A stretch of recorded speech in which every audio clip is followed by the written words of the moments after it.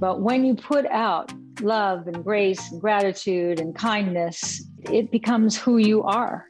And then you truly are beautiful if you're kind and compassionate and loyal and loving and self-accepting.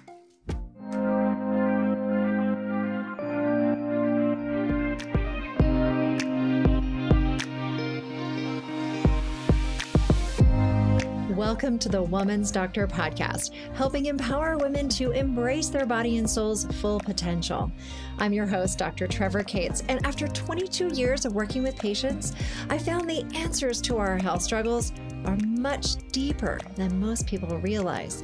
To help explore this, I'm interviewing colleagues and other wellness experts to get to the root cause so women can realize their true beauty and be informed decision makers for themselves and their loved ones. Did you know that having regular sex around 3 times per week can make you look up to 10 years younger? Well, today's guest definitely looks more than 10 years younger than her age. And her secret? Well, she gives one of those away right at the beginning of the interview.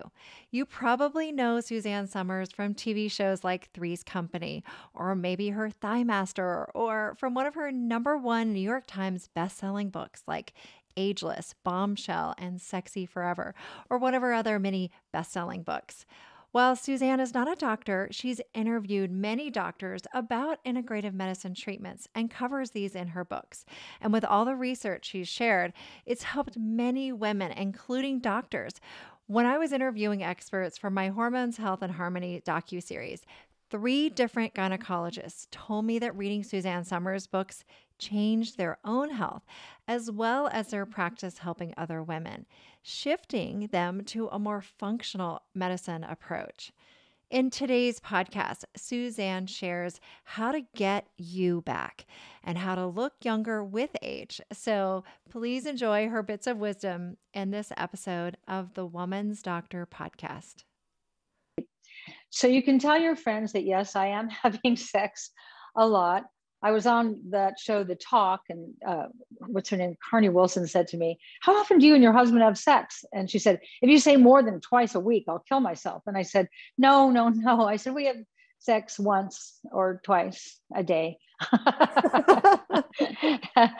And I said it for effect because, of course, it's not every day, but it's often. And I want women and men to know that it ain't over, that now that we've got the life extension with quality of life, kind of a perfect scenario. Imagine living well into your 90s, 100, and being all that you are right now. I mean, that's kind of an exciting thing.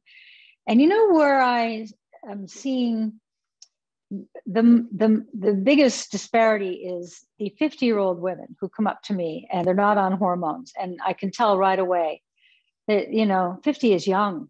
50 is a fantastic age. But if you're lacking in hormones, you look tired, you look kind of washed out, you're starting to gain a little weight, not very interested in sex. And like I said at the beginning of the interview, I believe that hormone loss is responsible for so many divorces, because when you're completely out of your hormones, which I call the juice of youth, you're not fun to live with. You don't even like living with yourself. And so this is my little part that I'm doing for humanity. This keep us together and keep us in love. The only thing that really matters is love. I was in the hospital 10 years ago. I had been poisoned deliberately. It's a long story. I won't go into it. I wrote about it in my book, Knockout. And they had diagnosed me with, there's so much cancer in your body, we can't count the tumors. There's so many tumors. And they wanted to do a surgery, a biopsy. And I'd already kind of thought, if I've got so much cancer in me, I don't have much of a chance. That was the first time I kind of let down. And that night before the surgery, I heard a voice. I hear voices. And my husband was in my little hospital bed with me, and he wasn't hearing it. And my children were asleep at the foot of the bed, and they weren't hearing it. And it sounded like a microphone, like that. And then the voice said, "It's not who you are. It's not what you do. It's not what you have. It's only about who you love and who loves you." Where'd that come from? we know. And I use that at the end of my show, because when profound words come to you like that, that aren't yours, that you didn't think up, it made so much sense to me. That's all that's important. No matter what happens, rather than look at how bad it is, look at how lucky you are to have what you have. Focus on what you have and not what you don't have. So that I digressed a little bit, and I didn't have cancer. Thank God we did the biopsy. They came to me after and said, you don't have any cancer anywhere. So I went through that whole scare for 10 days and contemplating, if this is the end, what do I want the end to be? And maybe that was the gift. I appreciate every day from here on in. I wake up every morning just feeling so blessed that I am so loved and that I love so deeply. And I think every negative is a positive if you choose to look at it that way. We are sent lessons all the time. And I've sure been sent mine. How about you? Absolutely. Yeah. I feel like every day is a miracle. Absolutely. And it's a great way to think about it. Yeah. And, it's partly why I want to do this docuseries too, to help inspire other women. And so I appreciate you sharing all of this. And you've learned a lot over the years. If you could go back in time to your 21, to like your 2021, early 20s self, what would you want to share with her? Oh, that was such a hard time in my life. I was a child of an alcoholic. That's what started me in my writing career. I had a violent alcoholic father, and we spent more nights hiding in the closet to hide from the monster than sleeping in our own beds. And what's interesting is how normal it becomes. That's just what our life was. And then I got pregnant as a teenager, and the first time I ever had sex. And so in my early 20s, I was a single, really young mother with no skills emotionally, other than I was going to give my son a better life than what I had had. And what I would tell myself, what this self would tell that self back then, is learn to love yourself and look at the part you're playing in every drama of your life. What part did you play in it? And I'm thinking now, well, what part did I play in my father being an alcoholic? The part I played was I believed all the negativity he would hurl at me. You're stupid, you're hopeless, you're nothing, you're a big O. I believed that. And then I did this high school play. And I was Adelaide in Guys and Dolls. If anyone's Adelaide, it's me. And that part, I just morphed into it. And Damon Runyon had written Guys and Dolls, and he fashioned one of the Nathan Detroit characters off of a famous columnist at that time, Walter Winchell. What is this about? Walter Winchell came to the last performance of my high school play. How? I don't know. Why? I don't know. And at the end, the drama teacher introduced Walter Winchell, and he had an outfit, a trench coat and a pork pie hat. He walks up on stage and went right to me. And he said, "You're going someplace, sister." Now, I was thrilled, but I didn't see really what that really meant until years later. And that's what got me my part on Three's Company. I had no training when I started Three's Company, but I once had a part where I was, that I owned it. And I think for people who watched me as Chrissy Snow on Three's Company, saw that I owned the character of Chrissy Snow. I made her up. I made her the child that I never got to be. And Jack and Janet were the parents. And in that little dumb apartment that we lived in, I felt safe. I made that character feel safe because I wasn't safe growing up. So I would go back and tell her then, this is not your fault. See the part you're playing in it. Do the work you need to do to get to the place where you can love who you are. And I now do. I love who I am. I wouldn't trade me at all. I was having a conversation with God the other day, and I said, I'm sorry I had low self-esteem for so many years, because here I am, your creation.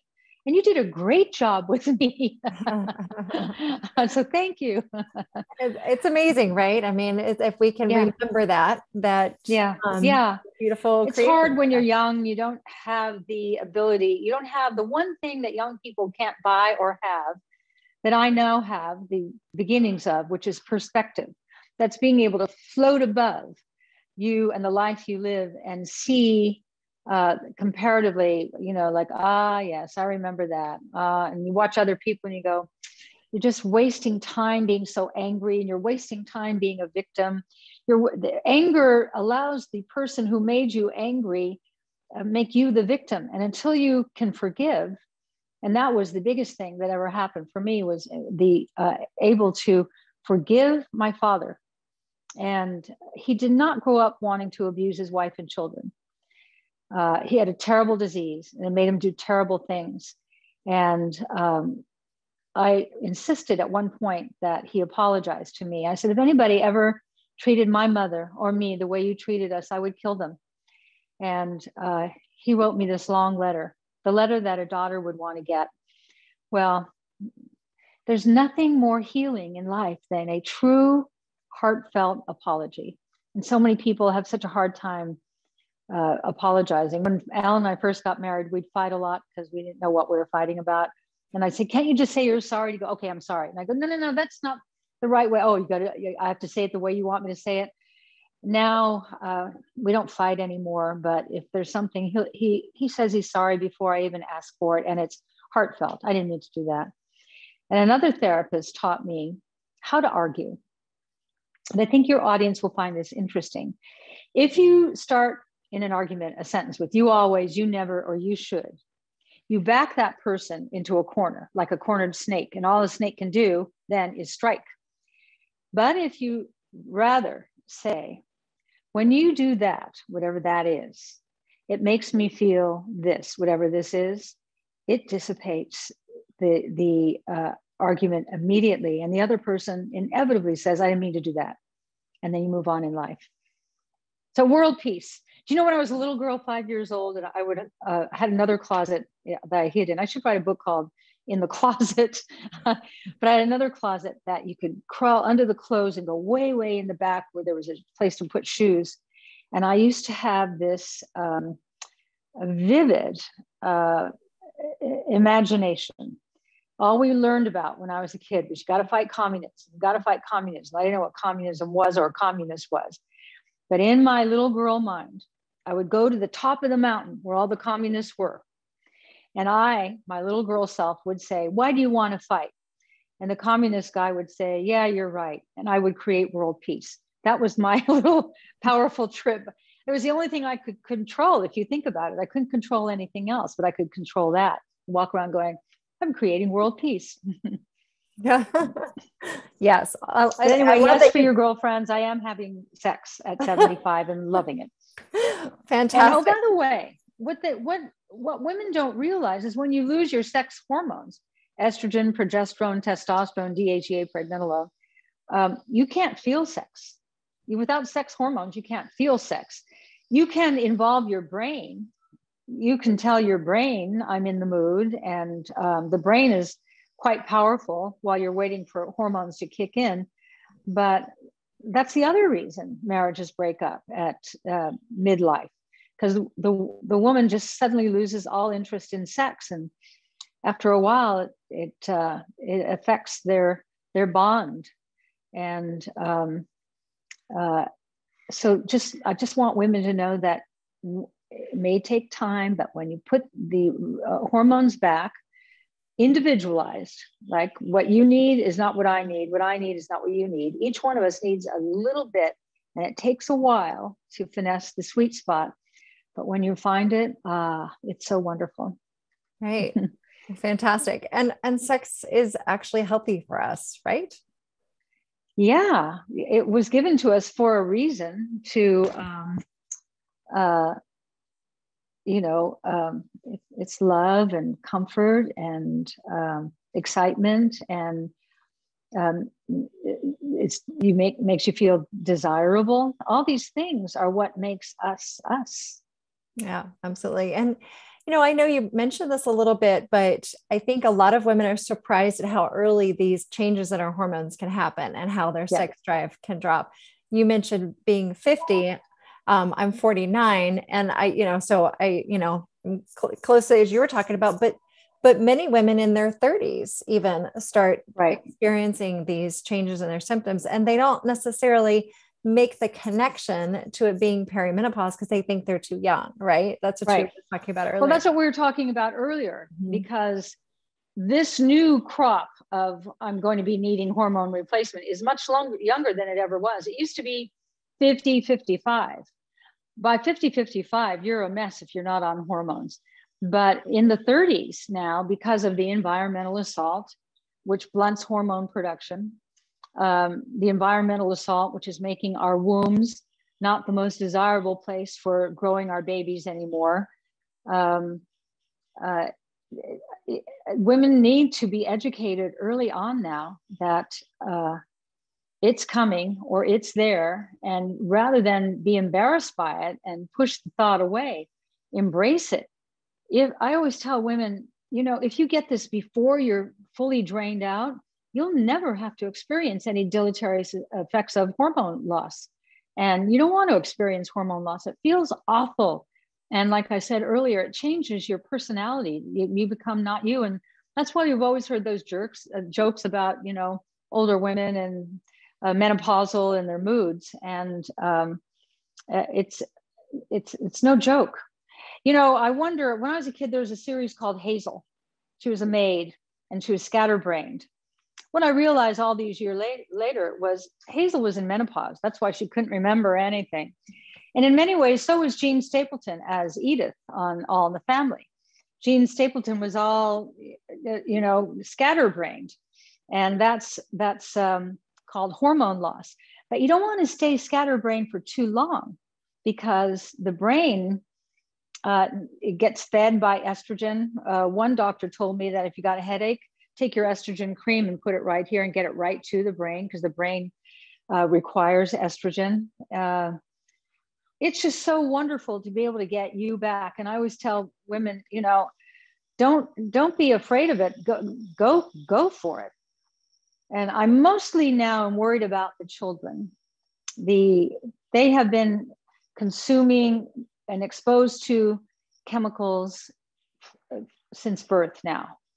And all the autism and all the ADD, ADHD, OCD, all the gut problems with kids. We sell a lot of our Gut Renew to mothers who want it for their kids. And essentially what's in it is everything you and I haven't eaten today, what's in there. Phyto greens, or plant-based proteins, immune support boosters, gut health nutrients. Essentially, put 2 spoons in a smoothie, make a smoothie out of this powder, and it's delicious. If the GI tract is the length of a tennis court, and around that tennis court, which is our barrier wall, is mucus, and that mucus is our immune system. So now that's how we protect our gut with our immune system. But when the chemicals get in through the skin, through the air, or the food we eat, and they get into the GI tract, they eat through the barrier wall because the microbiome is off, and leaky gut into the bloodstream, and then it makes its way to the fattiest organs and glands, the fattiest being the brain. If that's happening to our kids right now, who are experiencing bloating and diarrhea or constipation, one little girl in our family has just been constipated since birth. 2 of my other grandchildren have had such serious initial problem, ADD, ADHD, OCD. And I wonder how much cesarean plays into that, because the most valuable trip we're going to take in our life, all of us, is that last final trip through our mother's vaginal canal. And our first breath or first swallow is not air or food, it's our mother's vaginal flora. And that's how we colonize our GI tract, which is brilliant. Nature is brilliant. But if you're born cesarean, you miss that. Now, if doctors are savvy to that, then immediately you flood that baby with the equivalent probiotics that would have been in mother's vaginal flora, but that didn't happen for my grandchildren. I think that is the reason, even though they grew up on organic food, that they've had so many gut and brain issues. And going forward, we don't want to have a society of people with gut and brain issues. And of course, you know, the gut-brain connection, that the immune system is connected to the brain. And it's also important. I now know that the body requires balance and alignment. It wants your body to be in alignment, and it wants balance nutritionally, minerally, and hormonally. And when you find that balance and that right alignment through yoga or whatever form of exercise, you don't have to be, you know, a super athlete. You just kind of settle into life is good. Yeah, alignment is a great word for all of that. Alignment is important. And you know, I think when I think about kids, another thing I think about is the misconceptions that are around beauty and what it is to like grow up and be beautiful. I think with social media and television, there's a lot of misunderstandings especially for young women, really women of all ages, around beauty. Where do you think real beauty comes from? The soul, but social media has made it, has put the emphasis on not how you look, but how can you manipulate the picture on the screen so that you look 10, 20 times better than you actually look. And then I heard a catchphrase last night for someone who, when somebody misrepresents what they really look like, and then they finally meet and it's like, ooh, I didn't know that. You know, beauty is wonderful. If you've been given the gift of good looks, as you have, and I have, the problem is it takes us a long time to recognize that we are that, because we're just fraught with insecurity growing up. You're not enough. And I would imagine if you're interacting on the social media sites every day, that you're constantly comparing yourself to the next person, and you'll never win if you compare yourself. So I was watching a show last night. There's a guy, Dwayne Johnson, The Rock, who I've never seen any of his movies. I'm certainly aware of who he is. But he said, I heard something many, many years ago. It's nice to be important, but it's important to be nice. And I thought, what you put out into the world is what comes back at you. You don't give to get. But when you put out love and grace and gratitude and kindness, it becomes who you are. And then you truly are beautiful if you're kind and compassionate and loyal and loving and self-accepting. But you have to live for a while to get to that place, because when you're young, you just wish you looked like Jennifer Lopez. Well, Suzanne, with all of that in mind, when did you realize that you're beautiful? And it's now, you know, at 75, you start seeing things in the mirror. You go, what's that? Try to do this whole thing naturally. But I became beautiful in my relationship with my husband. He just thinks I'm so beautiful. And I'd go, yeah. And then one day I thought, accept it. And then I thought, I've been given that gift. So be grateful and enjoy it and use it well. And so because I have a louder voice, and because when I walk out on a stage, I can be impactful, I'm grateful for it. And I like I really like myself. And that took work, but I'm there. I really am. Thank you for listening to the Woman's Doctor podcast. If you enjoyed the podcast, be sure to share it with the women in your life. And to learn all about balancing hormones, join us for the Hormones, Health, and Harmony docuseries at thewomansdoctor.com.